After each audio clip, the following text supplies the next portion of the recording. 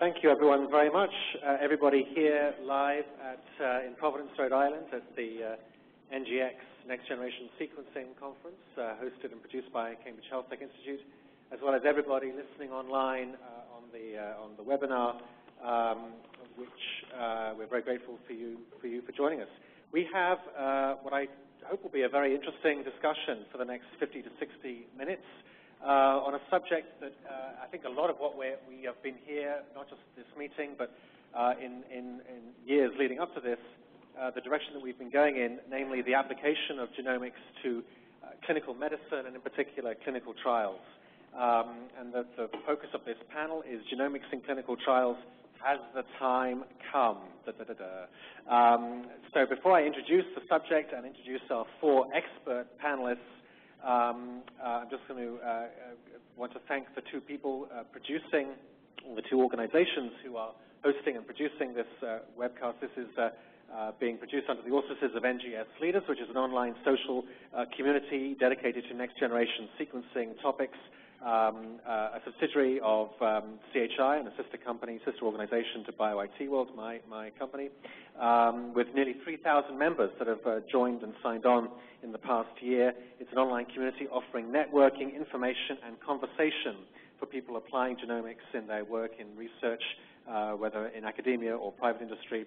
And we hope that you will all join. It's completely free and contribute to that conversation. We're always eager for experts and opinionated people to contribute on that site. We're also very grateful to GenomeQuest. You'll be hearing from GenomeQuest on the panel, a Massachusetts company providing genomic software applications based on whole and multi-genome. It's a whole and multi-genome hosting platform serving the pharmaceutical, agricultural, and biotech industries with expertise not just in NGS data, but also a wealth of intellectual property data as well. You may hear a bit more about them in the ensuing discussion. There's no doubt that genomics applied to clinical trials has immense potential. The idea being that by stratifying patients into responders, non-responders, and even adverse responders, we can have a profoundly impact the cost of trials and accelerate the slow, tortuous process of drug development. As the costs of NGS continue to plummet, with the cost of data storage also becoming more manageable, as we've heard earlier this morning, more and more analysis, inference, and interpretation tools coming online, bridging the research and clinical arenas, and a growing volume of validated biomarkers, the question can legitimately be asked, has the time come to reap the rewards of NGS and truly apply this to the process of clinical trials? The problem, in my mind, however, is that while the endpoint of clinical trials we all want, or most of us presumably want, is this wonderful new utopian era of personalized medicine, until we can really personalize the whole process of clinical trials and the way patients are selected and screened, we're going to sort of be chasing our tails to some extent. To my knowledge, and maybe the panel has more up-to-date data, the fastest drug that met approval through the FDA was STI-571, better known as Gleevec. That drug was sequenced in a chemistry lab in Basel in the early 1990s and met FDA approval somewhere around 2001. Of course, it's the Novartis leukemia drug. But that was a 10-year process to go from small molecule to FDA approval, even when you had one of the most glaring biomarkers you could possibly imagine staring you in the face, namely the rearranged Philadelphia chromosome. We'd all love to develop those biomarkers and apply them to patients and clinical trial volunteers, but the question is how can we do that, and to what extent will NGS play a role? Obviously, many of us have a vested interest in this. So without further ado, because I want to now get the input of our four guests on our panel, I'll give them a brief bio, and then I'll have them say a little bit more about themselves, their interests, and sort of an opening statement, and then we'll dig into some questions. And of course, as we go through, I'm looking eagerly to the audience that I can see for their own questions, and we'll hopefully take a few questions online using the interactive WebEx platform, and maybe even from Twitter as well. So I'm joined on the panel here by Aya Khalil, Brad Smith, Richard Resnick, and Toby Bloom. So taking them in order, for those of you who can see, next closest to me on your left is Richard Resnick, who is the CEO of GenomeQuest. company he joined in 2008 and has been CEO for, I think, a couple of years now. He took his bioinformatics training during the heyday of the Human Genome Project from one Eric Lander and his colleagues, and then moved into the private sector and has worked in a number of life sciences organizations, including he was the CEO of Mosaic Bioinformatics and also Global Bioinformatics Software Head for Wyeth. It's always a pleasure to welcome Richard. Next to Richard is Brad Smith, and Brad is really our clinical guru here on the panel. Brad is the Vice President of Translational Medicine at Quintiles, one of the world's most successful global clinical research organizations. Brad works with pharma and biotech companies to create programs for cancer drug development and use with a focus on personalized medicine. He previously led corporate development at Cell Signaling Technology. So Brad is someone who's been thinking, who wakes and goes to sleep presumably thinking about how genomics technologies and NGS sequencing can really be applied to this problem. So it's a great pleasure to welcome Brad and to have him taking time out to be here. And then two charming ladies on the panel. First, Aya Khalil, who is the Executive Vice President and co-founder of GNS Healthcare, formerly Gene Network Sciences in Cambridge. The company's been run by Aya and colleagues for the past 10 years. Aya's a physicist by training, but she and her colleagues apply reverse engineering and in silico simulations of large-scale genetic and biochemical networks to identify new leads and greater efficiencies in drug development. She was educated at Cornell and briefly served as the landlord to another well-known NGS startup, Pacific Bioscience. It's a little-known fact there. And last but not least, Toby Bloom. The folks in the audience here have already heard from Toby this morning. Toby is the Director of Informatics for the Genome Sequencing Platform at the Broad Institute, of course, the largest genome center in the United States and North America. She has the small, manageable task of managing all software development for NGS operations at the Broad, where she's been for about a decade, and has extensive experience in the software development industry before that. And while Toby's day job isn't to worry about clinical trials, she knows more than most about how to analyze and manage vast amounts of genome data, and I think has some prior experience sort of interfacing with clinical organizations. So we're very glad to have them all here. Perhaps we can get a round of applause for our panel and thank them for their time. Thank you. So let me start in order of appearance and introduction, and just say a very brief word, since I've already given a quick introduction about your companies, and just a sort of an opening, a few thoughts about how you see the world of NGS and its potential interface with streamlining and personalizing and expediting clinical trials. So Richard, I know you're battling a bug whose genome has yet to be decoded, but thanks for braving it, and Sure. All yours. I also picked the wrong day to quit smoking cigarettes, it turns out. But so I'm the CEO of Genome Quest. Genome Quest is an 11-year-old company in the genomics industry. We're a software company at the core. I don't want to make a Genome Quest commercial right now. But what I will say is that having supplied research pipeline applications to pharma, ag, biotech, and hospitals over the past couple of years, something very surprising happened about a year ago. A number of the hospitals and the labs that are doing sequence-based diagnostics said, hey, there's a technology here which is about 100 million times cheaper and faster than what we used to use, Sanger sequencing, and maybe we should take a look at it. And if we can go deeply enough, if we can sequence deeply enough, it may be that forgetting about looking at the whole genome, forgetting about sort of the problem that Zach elucidated in his talk, what if we just probe the exact same 50 variants that we keep looking at using Sanger sequence and just did it more cheaply? Maybe even just as an adjunct, as a screen of some kind. Well, is that a cost-saving mechanism? And so since then, if you do a search on Google every single week, type the word clinical diagnostics, next generation sequencing, and you'll see new things every single week. There's now 50, 100 labs that are all saying that they're doing it or intend to do it. And so that's exploded, guys, in the past year. The question as to whether this is employable in clinical trials for patient stratification, I think you run into some of Zach's issues. But certainly as a replacement technology for the old way of sequencing, it's there today, and that's enabling us to learn more about the technology. So I'm very excited to be part of the panel. Looking forward to talking to you all. Okay. Brad Smith from Quintiles. Yes. I'm Brad Smith, and I'm from Quintiles. Quintiles is the largest CRO. We're about 24,000 employees at 65 countries. So we touch just about every drug under development. If you look back, the top drugs approved in cardiovascular, oncology, CNS in the last few years, we basically worked on every one of them. So the reach of Quintiles into the healthcare system and into clinical trials is tremendous. We are a CRO, and we tend to be the arms and legs of trials rather than the brains, and that's a challenge. Quintiles recognizes that the industry, the drug development industry, and by that the CRO industry as well, is facing a critical challenge right now in terms of productivity. I'm sure everybody has seen the graphs of R&D investment versus new drugs approved. And so Quintiles has taken a number of different approaches in addressing that challenge, and one of them is certainly new technologies and new trial designs, adaptive trial design, modeling, operations that certainly fit what next-gen sequencing may offer.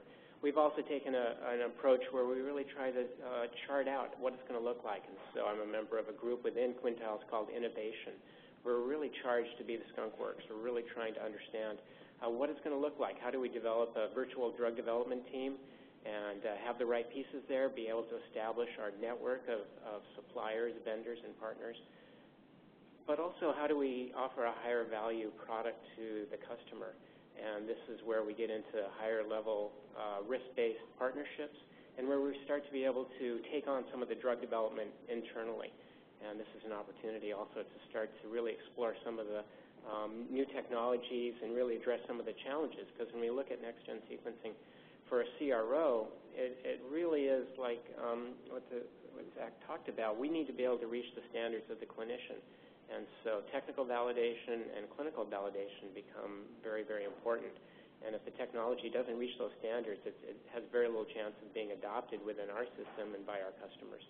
So I hope we can talk a bit more about those challenges and also about the promise. Great. Aya Khalil from GNS Healthcare. Welcome. Thank you. And thanks for having me on the panel. So it's no doubt in my mind that we're in the era of big data, but it's not just big data as in petabytes of sequencing data, but it's also complex data. So it's not just your genome that matters and that characterizes the disease and your response to treatment, but it's also your phenome, both on the molecular level as well as the physiological level. And so to me, today's challenge is about how do you integrate those types of measurements and those types of data in real-world clinical trials and observational type situations so that you can actually turn biology into a predictive field as opposed to a descriptive field, and the tools that are needed to do that. And so our focus has been on taking machine learning tools, reverse engineering tools, analytical tools, and marrying them with high-performance supercomputing, because you need to actually analyze data on that scale to actually make sense of it, so that we can learn models underlying the system in an unbiased way directly from the data, and then use these models to actually come up with predictions and insights as to who the responders for a drug might be, and what are the markers that predict that, or the non-responders, or hypotheses around combination therapies. So for the last few years, I've watched sort of pharma companies and biotech companies go from sort of being averse to using gene expression arrays, sequencing technologies in clinical trials to now feeling like, yeah, they need to understand what their drugs are doing in these patients. And so they're going out, they're collecting the data, and now the challenge is how do you actually make sense of the data? And we've been doing several projects now that actually show that it's actually possible to take that data and identify who would actually benefit from certain therapies, starting from these large-scale measurements that look at thousands, hundreds of thousands of components, to then distilling it to something that can predict outcomes in patients. Hopefully we can hear a bit more. I don't know if you would classify these as success stories, but they're certainly promising stories. We'll get into some of those in a little bit. And last but not least, Toby Bloom from the Broad Institute. Hi. So I run informatics for the Sequencing Center at the Broad now. I know a little bit about clinical trials because 10 years ago, before I came to the Broad, I was a chief technology officer at a clinical informatics company. So I know something about the structure of clinical trials, but we've been You know, we've been involved in the Broad at looking at very, very large numbers of samples and trying to figure out the very early on statistical associations between variants in those samples and diseases. We'd of course like to see it get to the clinic. I'm not sure what other hurdles are between having those very large numbers of samples where we can pick through them and say the quality of this sample isn't quite good enough. We're going to throw this one out. Or we can validate this 3 different ways. And not having that kind of flexibility and not having the open-ended research components that we have now. And I'm not quite sure what all the steps are to get there, but we'd certainly like to see it happen, and as soon as possible. Okay, great. Usually when we have panels like this, we say, for the very last question, okay, let's jump forward 5 years and, what's look into your crystal ball and tell us what the situation is going to be. I sort of want to start with that. I mean, the whole premise of this is that genomics and next-gen sequencing is going to have, down the road, not today, maybe not next year, but down the road in the not-too-distant future, a significant impact on the process of clinical trials. So I want to sort of go there, and then we can work back and start thinking about how do we get there. But I just want to see if we're on the same page as to what there looks like, if you follow me. If we assume that next-gen sequencing with all of the new technologies we're going to hear at this conference and in next year's conference, 3rd generation, 4th generation platforms are going to make it cheaper, faster, better. The accuracy is going to go from 4 nines to 5 nines to 6 nines. We're going to not just get to the $1,000 genome, but the $110 genome, which we'll probably hear about at this conference from somebody or other. Once we get to that point, and pharma and their CRO partners are just jumping to deploy this technology, is this really going to be as good as advertised? Is this really going to result in better, more streamlined patient recruitment, improved decision-making, and just faster, cheaper clinical trials? I'll start with Brad first. Well, if I had to look in the crystal ball, and what we're working towards now, or hope to be working towards, is a situation where we'll have pools of patients that are pre-screened, and we'll have a number of different pharma customers already signed up. So when we get a protocol, and we understand that we want to find these patients, and it may be for a very small niche indication, or it may be a small subgroup of a larger indication, that we already have the patients for that trial, and we're able to recruit very quickly into the trial. It may be a participant-driven trial. We may not need the sites. We may go directly to the patients. But we're able to recruit very quickly. It may be an adaptive trial design, so we can find out very fast whether those markers really predict response or not, and we can tailor. And then we can find a patient that, say, doesn't work on this drug, but is positive for something else, so we can switch them over to another drug, which requires that we're working with multiple companies in that situation. But I think that's what we really would hope to achieve. There's obviously many challenges to that, but that certainly is what we're looking for. And you think that'd be sequenced before they even see a drug? Yes. Well, that's one of the challenges is what do you profile? Do you profile for the markers that you know about now, or for the markers that are becoming? And that's one of the questions we have. Is sequencing going to address one of those? And how do we standardize that across all these different studies? Richard, Toby, so NGS is not the bottleneck. It's just really kicking ass. How do you then see your engagement with the clinical ecosystem? So look, I mean, I think you listen to VP of Translational Medicine at Pharma A, B, C, or D, and they all talk about the data overfit problem, the same thing that Zach said. That is, excuse me. You take, if you have sort of enough things that you're measuring, enough people that you're measuring, you ask what's the first initial, their middle name, the last digit of their zip code, and what their mom's favorite color is, and 3,000 other data points, and you're going to find some way to predict some outcome. And then if you do it again the next time, you'll find some perfectly other reasonable way to predict some outcome. There's too much data. I think that's a real problem, and one that we may never ultimately be able to overcome by simply using every single measurement. So I think NGS is interesting for the following reason. There are 30-something, 40 biomarkers for cancer right now that we can probe for today. Why not sequence the whole genome to probe for them? Why would you do that? Because as a pharmaceutical company, what you're now doing is you're building up a knowledge base. Now, you may only be powering your trial against some of those biomarkers. Nevertheless, you're probing the entire genome for a long period of time across thousands of patients.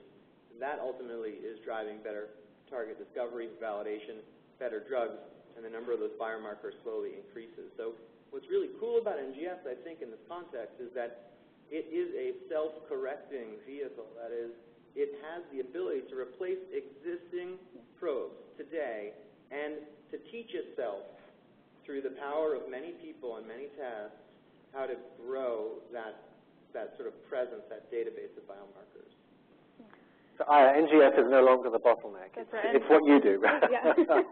That's right. It's what we do. So when you say it's no longer the bottleneck, in my mind, then you're using something like a next-gen sequencing not only to do and get DNA variation, but also to look at the transcriptome, microRNA, to look at both molecular measures as well. It's actually the two that I think are really important. And then so once that you have that, you asked about the vision. So the vision is that, yeah, everybody does get profiled. If we're talking about things like RA or whatnot, then you're going to look at germline mutations and sequences and maybe transcriptome in the blood and other tissue types. If you're talking about cancer, then you're going to look at actual tumor tissue and variation in tumor. And so then the question is what do you do with that data? So I'll always be coming back to that. But that is where then the focus needs to be on the analytics and analytical tools that allow you to take in that data and actually make sense of it via predictive models. And so the vision is that we actually create a pipeline that addresses the problem end to end. So not only the data collection, which is getting your sequence read, your transcriptome, microRNA, but also other types of measurements that are important for your phenome, whether it's physiological outcomes, et cetera, all measured and categorized in a database, all the way to that analytical layer, that software layer that then produces outcomes and predictions for you. And that's how the system, in my mind, plays out end to end in terms of the final vision. And Toby, before I come to you, Brad, just to that point, are you thinking about that sort of the big world of omics? It's not just about getting a whole genome sequence. You've got to layer it into and integrate it with all of this other stuff. Well, I would say that at its essence, Quintiles, at least, is a data company. It was founded by a statistician, and what at least 10,000 of our employees who are CRAs, they go out to the study sites and collect data, and then they enter into a database. And so much of our activities are around how to collect, store, and analyze the clinical data. And we're just now starting to think about, well, boy, maybe we better start thinking about the stream of data coming in from genomics. And so I'd say we're just starting to think about that now. Okay, we'll pick up that thought. Toby, did you want to weigh in on the previous? I think most of it's been said already. I mean, I think once the cost isn't the factor in getting the sequencing done, I'm not sure if you said that the accuracy wasn't a factor, but there's still this question of whether you understand everything you've really got and you really understand what data you have. And then it's a question of, all of the different types of data. It's not going to be just whole genome data. There's going to be expression data and a whole bunch of data you have to integrate as the next step in analysis. Yeah. Let's bring it back now to sort of more of the present day. Brad, you certainly, Richard, I know, and Aya, I know, you are engaging, talking to, working with pharma customers all the time. You must have had many official and casual discussions about how they are going to leverage NGS. You must have an inkling or a very good idea of what some of their issues, what some of their concerns are with regard to just jumping in and either working with building their own next-gen sequencing center or sending stuff off to BGI or Complete Genomics or one of the other outsourcing companies. So if there is hesitation or concerns or there are some stumbling blocks, what are they? Is it a matter of cost? Is it a matter of accuracy, as we've just touched on? Is it that they want to keep the data in-house, but they don't have they're scared of the infrastructure and the IT that goes with it? Is it the security and the confidentiality and the privacy of their data? Help us sort of understand where are the stumbling blocks that are sort of preventing pharma from jumping in with both feet. Brad, I'll start with you again. Sure. No, we definitely see a number of challenges, and one of them certainly is that the requirements for validation, for technical validation and clinical validation are very high. We have a large central lab. All of our labs are CLIA, including the ones in China, around the world. And so when we produce data, develop data, and report it in the database, it has to be at the standards to go to the FDA or the EMA. So it has to be at a very high level. And so when we introduce a new technology into our laboratory, that's the first hurdle. We have to convince the directors of those laboratories that this really is going to deliver robust data. I think one of the challenges there is that the technologies are continuing to change, and so our laboratories have been very hesitant to jump in and invest because the next day that platform could be obsolete. So I think those are some of the challenges, and certainly cost. When we get involved at a partnership level with a pharma in terms of a drug development program, we're working on oncologists, and they're thinking about a lot of things, and biomarkers and lab tests are usually pretty far down the list. So if you come in and propose something that may add some cost to their budget, even though it may be a very small percentage, or may also put their trial at risk. For example, you suggest some new endpoints. They may be exploratory endpoints, but still, if they see that as a risk to their trial and reaching their primary endpoint, then they're going to be very hesitant to add that to the trial protocol. Richard. Oh, man. I mean,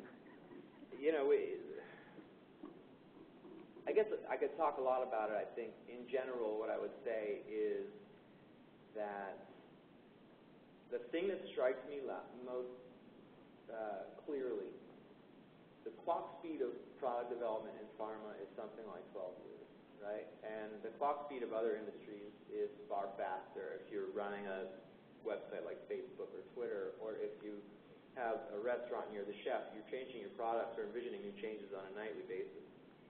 And that clock speed, that like slow, plodding, expensive clock speed, juxtaposed against the technological innovation which is happening, and I've done this research, faster than any other piece of technology has ever developed in the history of mankind, they just don't fit. Pharma's going to take a long time to take this stuff up. And in fact, I think that it's the pull from the pathologists and the clinical geneticists who are on the ground. It's the pull from real patients who are saying, I've got a rare, undiagnosed form of leukodystrophy, and I don't know how I'm going to live to be 2 years old. Or, no psoriasis drug works for me. I think that's really where it's going to be. And I think, frankly, if I had enough money, I'd probably start a pharma company, because I think it's a good time for a new business model there. But I do think that at the risk of those of us who are in the pharmaceutical industry and who maybe even are my customers, I think that there's a new way of thinking about how to approach this stuff from the perspective of building knowledge bases and then using those in conjunction with the kinds of stuff that I and her company do to really build out these models and build better drugs. I think you must be a little high on Dayquil or something if you want to start a pharma company. But if I could just go ahead. Perhaps one example of that, a new model would be foundations. Right. Yeah. And you look at, for example, the study that the MMRF, Multiple Myeloma Research Foundation, just announced last week. 1,000 patients, 8 years, full genomic analysis, including RNA-seq, whole genome, whole exon. That is going to be an incredible amount of data and source, and that foundation is focused on drug development, advancing drug development. Hi, we're talking about pharma's view of this, and what are the stumbling blocks? I think the major stumbling block is actually that success story. So who's actually taken this technology combined with analytics and actually shown that they can develop a drug faster, better. So you said that Gleevec was wasn't the ALK inhibitor? How fast was that? I thought that was the fastest. Okay. That's an old story. So maybe this is so that was like the darling story of last year's ASCO, right? So they had found this ALK translocation mutation or whatnot, and then the drug was originally a c-Met drug, found out that it actually inhibited ALK, and so that, lo and behold, when you applied it to this subpopulation, it works, and then in record time, they got the drug approved. So the industry needs some kind of story like that. Of course, that was all serendipity. Pfizer got lucky. Good for them. But we know that there's actually a more rational way to do this that can work. I mean, there's no reason why what we're talking about in terms of the science of it and how it plays out, why you can't go in and now profile these patients and discover these things and do the right analytics on it to actually do that discovery. But it is going to be a success story, and the question is who's going to take a chance on that pilot that actually shows that this can work. And I think there are folks within pharma who are willing to do that, but it's going to take a while to actually show that. And Toby, are you? I don't work with at least the clinical side of pharma these days. We work some with the discovery side, so I don't have a lot to add. That's okay. Brad, just going back to the CRO. Now, as you said, I think you said the world's largest CRO, Quintiles, but whether you want to talk about Quintiles specifically or the industry as a whole, are you, building an NGS center yourself? Is this something that you have to have ownership with, or would you potentially work with some of the outfits that I mentioned a little earlier? No, like I said, we do have a central lab, and our preference is to have it in-house because of control of the quality of the data and for integration into all of our other systems. But we do have some genomic capabilities. Certainly, we do quite a bit of genotyping, and we have a lab for solid tumor analysis in Chicago that actually now has a sequenome. We'll be doing that shortly. But in terms of investing internally in further capabilities right now, we're really probably looking more towards, as the field develops and partnering, bringing it in-house as things mature and as the validation levels grow. And I think that certainly Covance and the Rosetta example, may suggest they're taking a slightly more advanced approach, although one of the challenges is integration, and I understand that it's been a challenge for integration with Covance and the Rosetta. Excellent. Just going to say, just to remind people who are listening that we are roughly halfway through our discussion on genomics in clinical trials. Has the time come? Brought to you by NGS Leaders, the online social community dedicated to NGS technology and applications, and our friends at GenomeQuest. We've had some questions from the listeners to the webcast, which we're very grateful for. Keep them coming. We'll try to squeeze in as many as we can. I've got 3 here, and I'll certainly throw in the first one now. I don't know who this is from, but what are the regulatory challenges in incorporating sequencing data into clinical trials? How is the data reported and explained? Brad, I'm going to look at you again, since you're the closest to this, perhaps. Well, we do have a regulatory group, and I'm not a member of that group, so I'm not an expert on the regulatory. Typically, the type of genomic analysis we do right now are exploratory endpoints. We have a few examples where we've done prospective patient selection based upon a single mutation, and this is all done in a CLIA lab, and so those would go into a FDA submission. We also are involved in some diagnostic development. For example, we did some of the reproducibility studies for the Roche COBAS system that was used for the BRAF inhibitor in melanoma. So certainly we're involved in that, but in terms of the challenges of say, multi-analyte signatures, how the FDA is going to handle that, I don't know if anybody knows. Okay. Anyone else want to comment on what they see as potential regulatory challenges in incorporating NGS data into clinical trials? No? I mean, Toby, did you have one? No. Go ahead. Go ahead.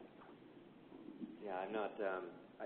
All I know is I spoke to an unnamed gent at the FDA who was really disappointed about the fact that pharma is not submitting genomic data through the voluntary genomic data exchange program. Probably for good reasons, by the way, if you're a pharma company, right? But nevertheless, I mean, the FDA in some way is just trying to keep up, just like pharma does. Their clock speeds are about as fast, and the technology is moving just as quickly as it can. And so it's clearly, as Brad said, put some stakes in the ground around what and how they are going to regulate CLIA labs doing multi-analyte tests, and they intend to do that. Whether or not and to what degree the actual genomic data will be employed for, for the actual sort of endpoint discovery and the end, I mean, those I think are much bigger questions that is probably the reason why pharma at large is not asking Brad and Covance and other folks to jump into the genomic revolution as quickly as folks, say, in hospitals running CLIA labs are. Is there anything that the community should be doing to smooth this process, or is it just up to farmers to incorporate it and submit it and sort of then engage in that dialogue with FDA? Well, I would say we certainly have challenges that are broader, such as guidance on the co-development of drugs, companion diagnostics, and drugs. I mean, that guidance just came out in July from the FDA, and it calls for us to start putting those plans into our drug development plans that we submit, and that's created a big challenge. That's not something that we've been doing in the past. So our laboratories typically don't get involved in that, but now they're going to have to start thinking about that. You know, how is it going to work in their drug development plans? You have to think about your companion diagnostic from the very beginning, and how are you going to translate that research test into a diagnostic in your phase 3 or post-approval.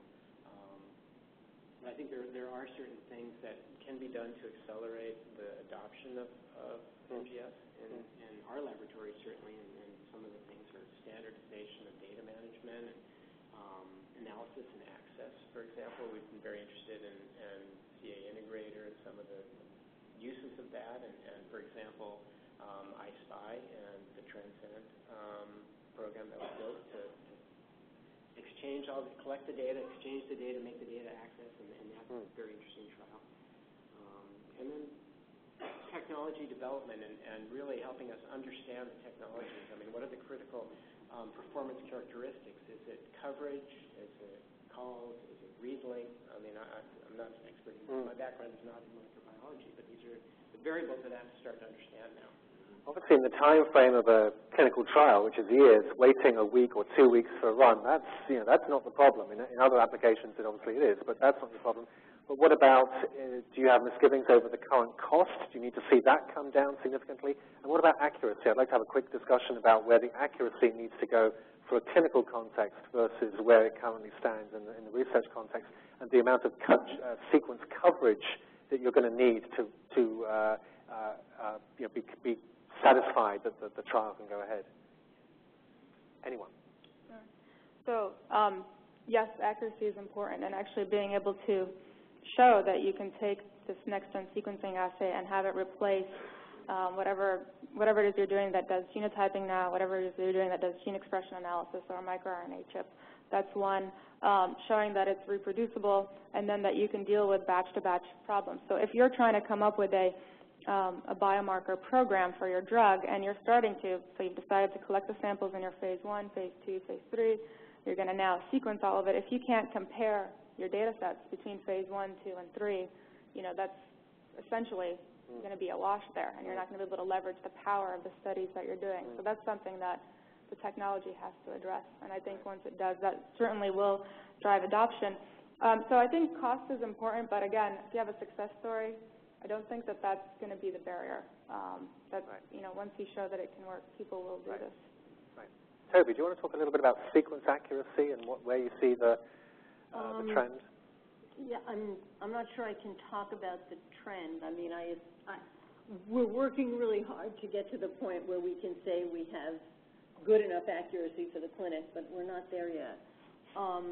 But accuracy is very tricky. All of the technologies we have now have biases of one sort or another. They're not all the same. And so you get non-random errors that we have to account for. And we spend a lot of time, and the number of samples you need and the amount of data you need to be accurate right now is really quite high. And so it's I think there are ways we're making progress. Go ahead.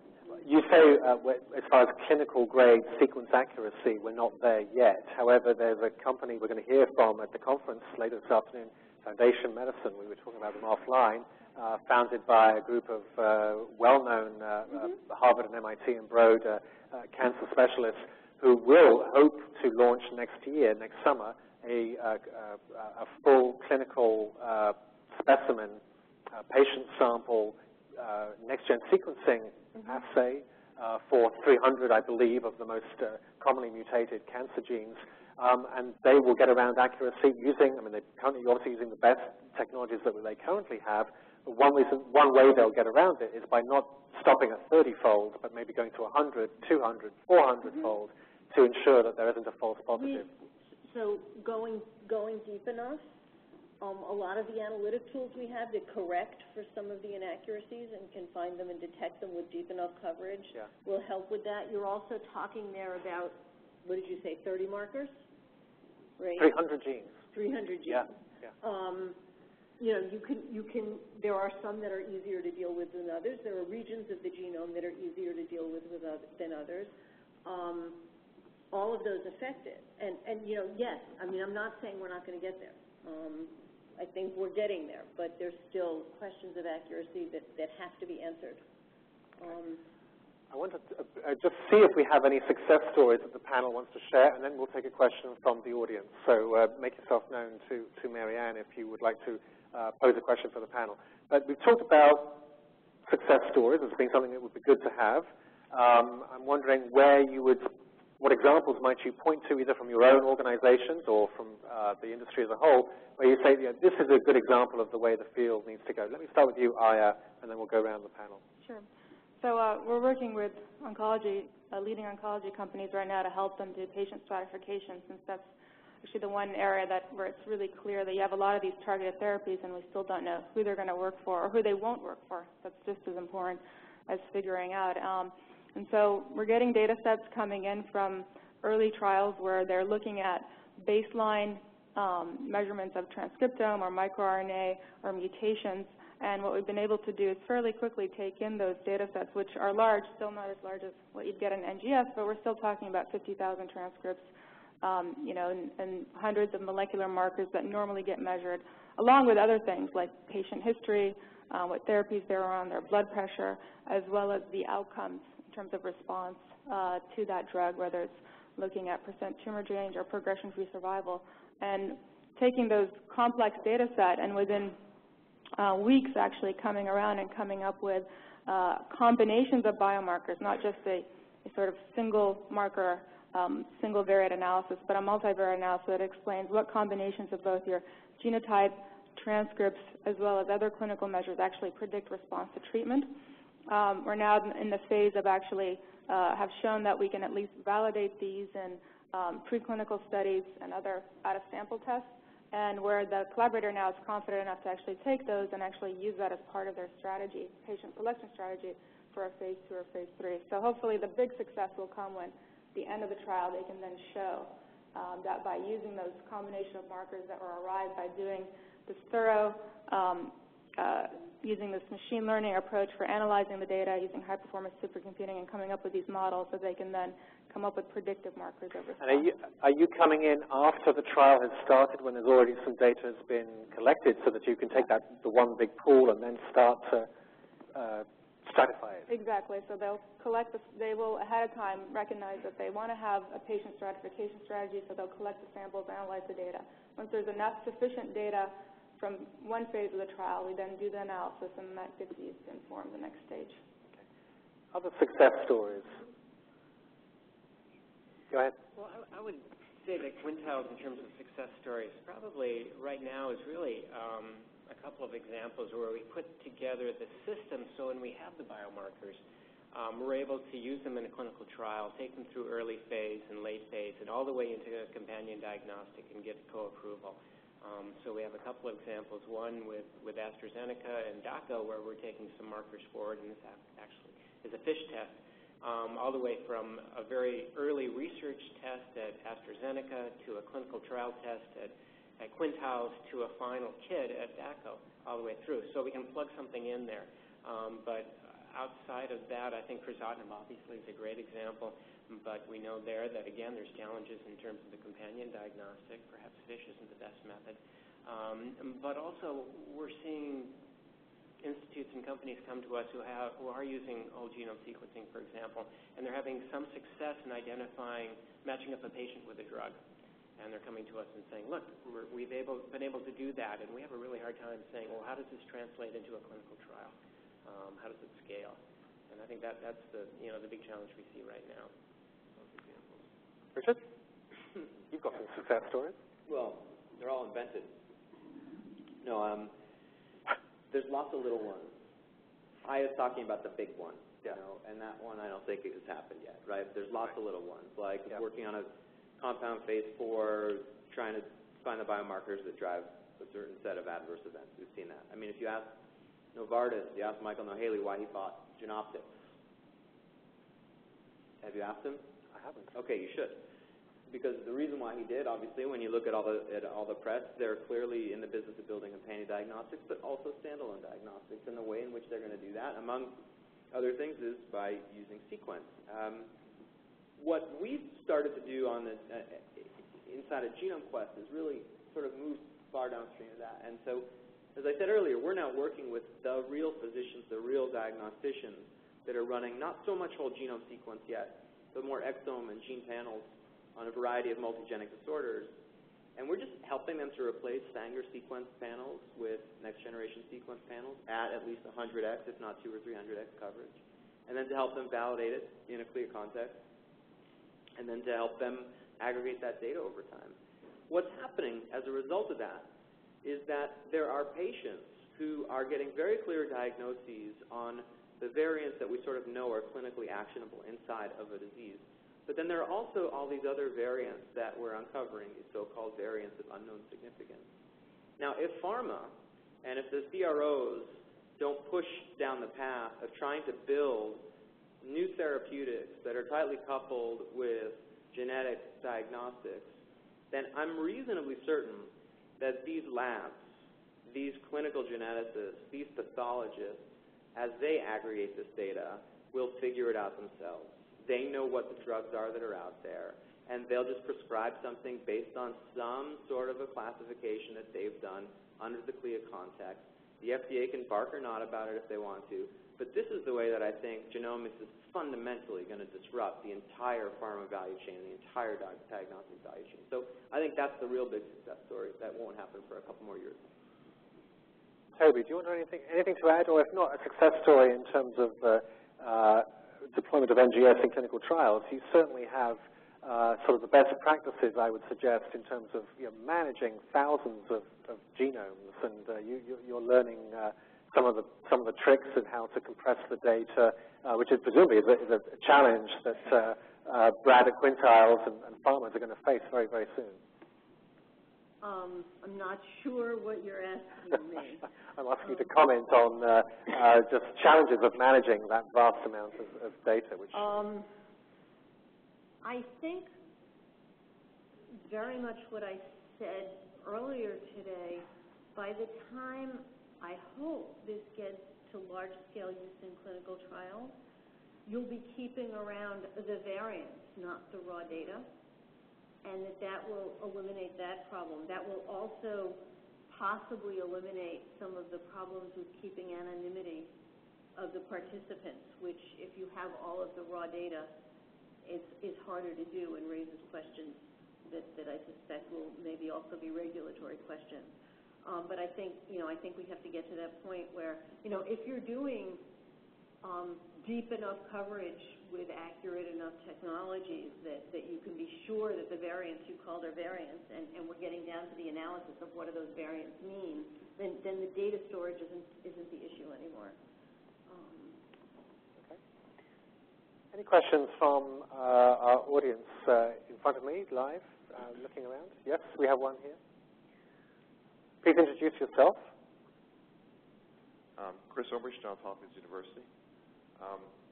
I think it's really only a matter of time until everybody will have their genomes. Neonatally, you test for a handful of diseases nowadays, but pretty soon you'll be able to do the genome at that point. What I don't see yet is where and how you can, on a broad scale, close the feedback loop of pharmacological outcomes for these patients as they, when a doctor tries to decide to treat blood pressure with either a diuretic or a beta blocker, you want to be able to capture those outcomes and feed that back. And I don't really see those structures yet. Brad, where are those structures? Well, that's an interesting point. I think within the CRO, perhaps there we do have real-time reporting, but that's hidden information. That's information that goes into a trial and reported to the pharma company. And so certainly within, for example, the innovation group, we've explored how to get access to a lot of that information. Some of it we have been able to get access to, and for example, we're working with a company called Archimedes to do some healthcare modeling. Certainly there's a lot of interest in developing the payer as our customer to, again, take advantage of that information. But like you said, there's some big gaps that around, say, pharmacogenomics and drug metabolism and dosage that are some obvious, I would think, opportunities to really impact patient response in drug development. Any other comments? I think Toby. we have the problem now with drugs in general of not collecting enough data about how patients are really reacting to the drugs, both positively or negatively. And it may get worse with genomic data, but I think it's the same problem. We aren't collecting we aren't closing that feedback loop well enough. Yeah, I think that's where not just you were talking about at the patient level, but also where payers and providers are going to start to demand those things, because it's just getting too costly. Not to know that, and B, not to know who these drugs are working for and why or why not, and also even when you start to adding things like combinations and then outcomes over time. So the whole, essentially, healthcare system, from pharma to payers, providers, has to come up with that infrastructure, for sure.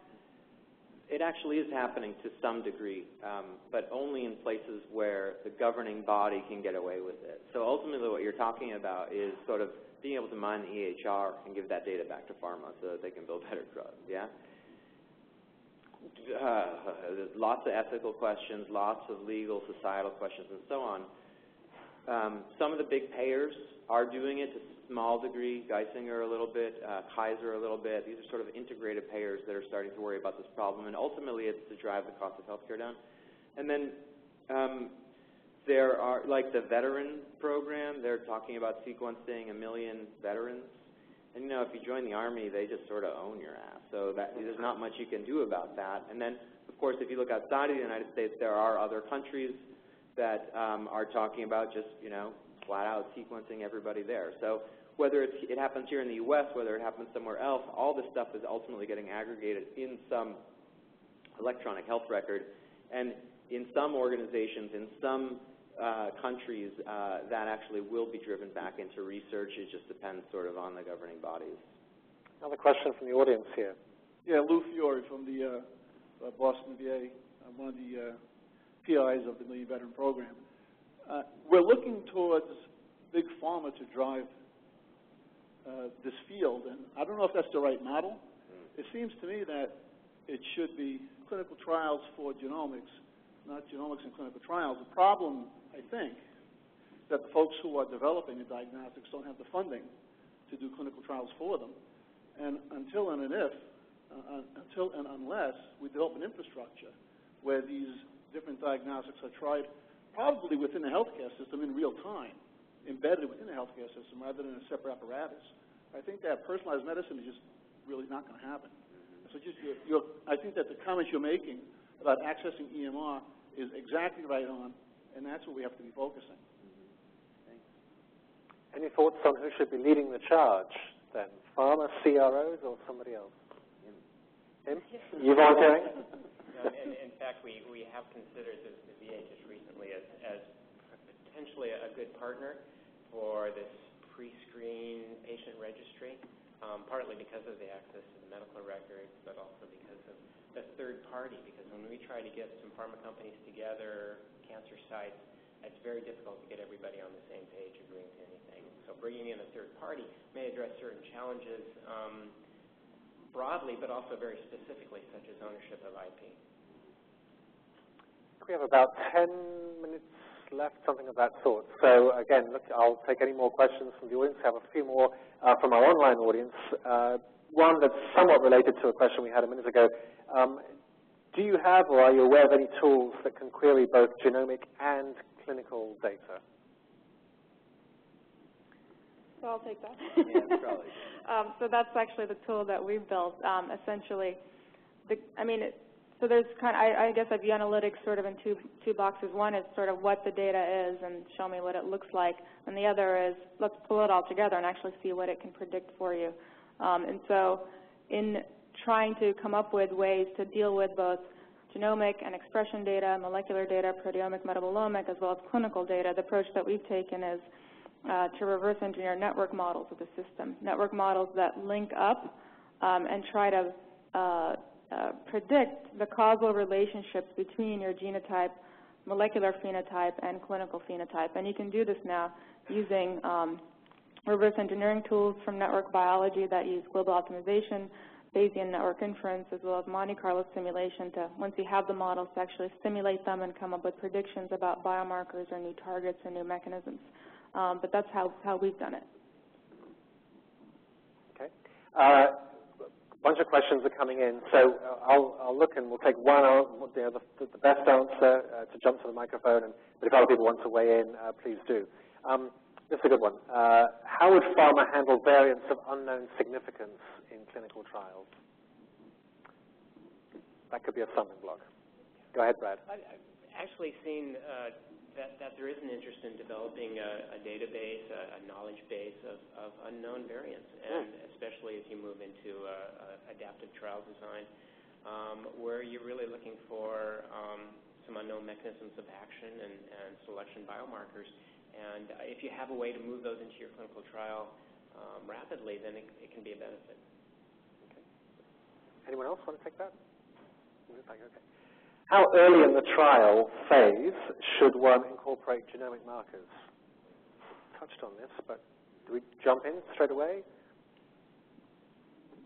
The folks that I talk to always say that if you're incorporating them after the trial has started, it's too late.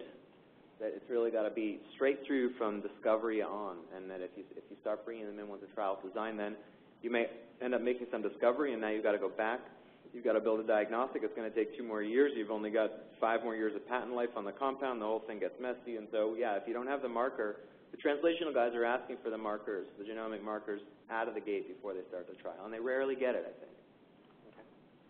Agreed. It needs to be done early, but which also means you need to do the discovery early. So try to learn from the different model systems that you have, but as well as early phase 1 or phase 2A clinical trials where you're going to start to get samples and actually see what's happening in those patients and determine why some might or may not be responding on the molecular and genetic level. What about the issue of privacy? Is that a real issue, or is that something that journalists like to sort of raise scares about? Do you see that as being a potential problem? I know, Toby, you were pointing out earlier that it's, data, there's a de-identification dilemma because it's possible to infer a lot of information from some pretty raw data. There is, and I think, I don't have a good sense of how much of a political problem it will be. Europe has yet stronger privacy laws than we do, and we have some pretty restrictive laws around genomic data. Not laws, but regulations around genomic data, at least from various agencies. So I'm not sure how much it's going to cause a problem, but it could. And again, if it's a small enough piece of data, if it's just a few markers, that's probably fine. We don't really understand yet how much data you need to be identifiable, and that's the big question. Brad, or Richard, any thoughts on? Definitely, this is a subject for a lot of discussion, and I think, as we've heard, it's not clear what the standards and the regulations are and how they can be addressed. And what I've seen is that after much discussion, perhaps you can get to the point where, okay, we need specific use contracts with those who have access. Perhaps that's the only solution. Or is it firewalls and limiting access? So I think it's not clear, but there certainly is a lot of concern. Question for Richard. How many years away, I'm just saying it's for Richard, it doesn't say it's for Richard, but yeah, you can take it. How many years away are we from having a complete genome sequence for 50% of the population? Oh, geez. That's from online. Let's see, the capacity of the planet this year is somewhere around 50,000. We think it's going to maybe double next year. It's 100,000. In 5 years, you might have, no, it's going to be 20. It's going to be 10, 15 years, I think, before you get that far, if not more. Because, by the way, of that capacity, an awful lot of it is going to sequencing corn. Which is good. Another question from the, go ahead. Okay, all right. A couple more quickly, and then I think we'll take Marianne uses her prerogative to ask the final question to wrap up. Two more questions from our online audience. Do you think, panel, the answer only lies in developing an end-to-end solution, integrating with other existing databases, for example, or would individual modules that answer different questions throughout the process be another way to provide answers? I think both. We'll see both happening. There are some that are going to take on the challenge of creating sort of the end-to-end solution, and then there's also going to be available, as more people take on the data management and analytics side of things, modules that address different pieces of the problem. And we'll need to see both solutions bear out before we see what will actually work. Okay. And the last question from me. How do you, from our online community again, how do you anticipate FDA approval of multiple gene markers for a specific therapeutic? Is that an issue? That's you, Brad. Yeah, no, I think right now they don't have a method in place or a guidance in place for how they would address a multi-analyte or a software-based diagnostic. So I think that's something that has been on the table for some time, but it's not. They have other priorities, but we're hoping in the next year or two we'll see some guidance. So last question, Marianne Brown, CHI. All right. First, I want to just say thank you to everybody, and right now I want to turn the tables just a little bit. We really appreciate the panel and sort of picking their brains for the last hour or so. But now I want to turn the table just a little bit and say, panelists, what do you need to see from the audience here, as well as the audience offline, because you are talking to technology appliers that are on the cutting edge of technology, as well as those providers that are developing new platforms. So what would you like to see coming down the pike that the audience can provide for you all? Any order will do. One priority, and my focus is oncology, is real-time monitoring. So it's not enough to get that snapshot at initial diagnosis and that initial biopsy. We need real-time monitoring. We need to be able to see the emergence of resistant clones, for example, and we need to be able to combine that with the clinical data. So I would say that that's a high priority.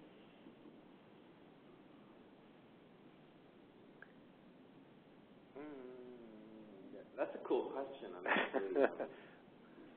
I think you can either be really specific with an answer to that question, and then you sort of feel like you've left something on the table, or you can be really general, and then you feel like nobody knows what the hell you're talking about. So I'll do the latter. I think that it's easy to point out the challenges, and there are many, and that's what we do as a group of organized scientists. We point out the challenges, but like it or not, whether you're in it or not, whether you're part of the revolution that's happening here or not, it's going to happen. And so I think when it gets to clinical trials, and is it time for genomics to, sort of drive the patient stratification of a trial? Maybe, maybe not. But that's no reason not to use genomics in trials. You just have to figure out what to use them for. And I think just generally, when there's a technology that's innovating as quickly as this, you want to grab onto its coattails and say yes all the time rather than no all the time. And whenever there's an issue that you've got to deal with, then you figure out a way to deal with it or you go around it. But I think if you don't do that, you're just going to be left out because there is a group of people that is acting that way.